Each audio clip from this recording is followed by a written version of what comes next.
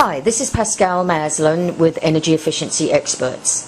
This building here is a condo building that we performed an energy audit on. It's located in Washington DC, and it's a beautiful old building, about 130 years old, that was renovated into condos, and we did an energy audit on the top floor condo. So this is the blower door, and there's a fan mounted in an expanding structure, and it's evacuating the air out of the house.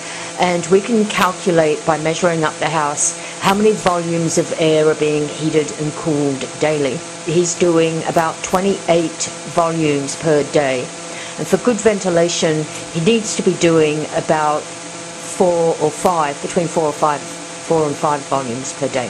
So he's doing a lot more than he needs to. So what we did after the blower door test is that we started sealing the house. And so we put some foam in the sides of them to get them sealed, and also some neoprene at the top and the bottom of each sash, and got all the windows sealed. So we moved the refrigerator, and of course behind the fridge was a big gap between the wall and the floor, so we sealed the gaps all around where the refrigerator goes. We also sealed underneath the kitchen and bathroom sinks. Then took the covers off the HVAC supply and return vents. You have to be careful that you don't damage the paint or caulking when you do this. We took it off, and you can see that there's gaping holes where the duct meets the sheetrock.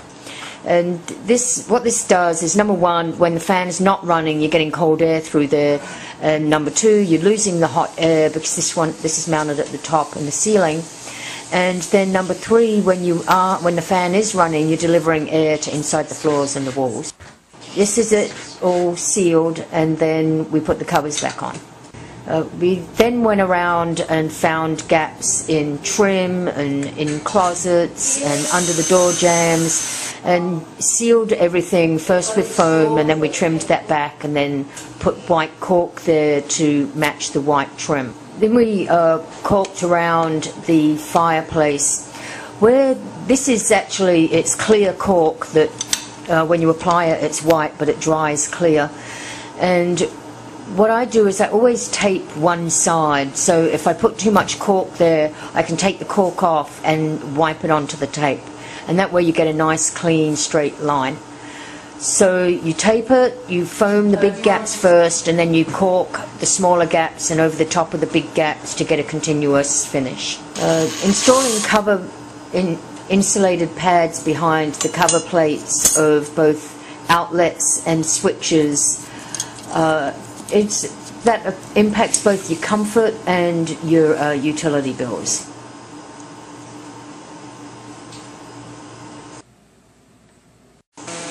Then that was about 16 hours of work for 2 people, and when we were done we did the blower door test again, and we had a total reduction of about 40% in the volume of air that was going out the door.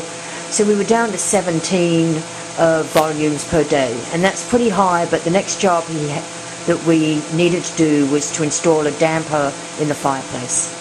So yeah, reducing the volumes of air that you heat and cool every day of course impacts your bills, and if you're seeing 40% reduction in your in the volume and in the air that you're conditioning, you're going to see the equivalent level of reduction in your utility bills each month.